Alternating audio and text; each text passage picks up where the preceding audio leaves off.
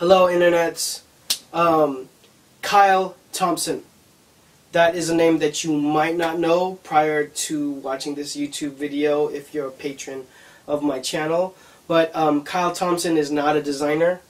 He does not do anything particularly in fashion, but what he was a student.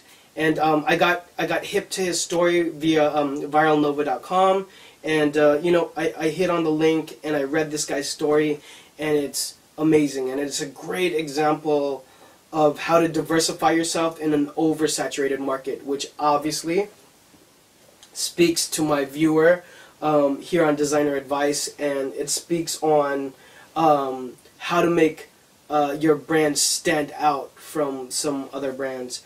So Kyle is a photographer, and basically he didn't know what direction he was going to go in. He didn't know what he wanted to do, and so what he did was went out and do really creative and innovative photo shoots, and the actual result and the images were out of control, amazing result. And so hit the link. I have a link to the Viral Nova article below. Hit this link. You're going to see Kyle's work. Chances are you might have seen it already on Tumblr or some other social media platform.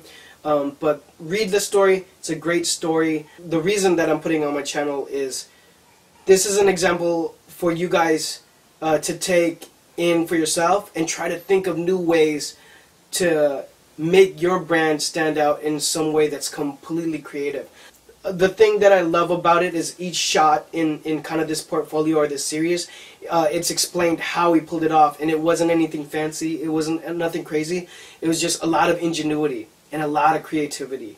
Didn't cost him that much more money than a shoot. You don't have to spend $50,000 on a shoot anymore because everybody owns a DSLR. But there's simple ways to diversify yourself that can have a huge result. So take that in as an example. Comments, questions, other video links, drop it down below. Follow me Instagram and Twitter when you have the chance at Phenom. Thank you for watching. I love you all. Peace.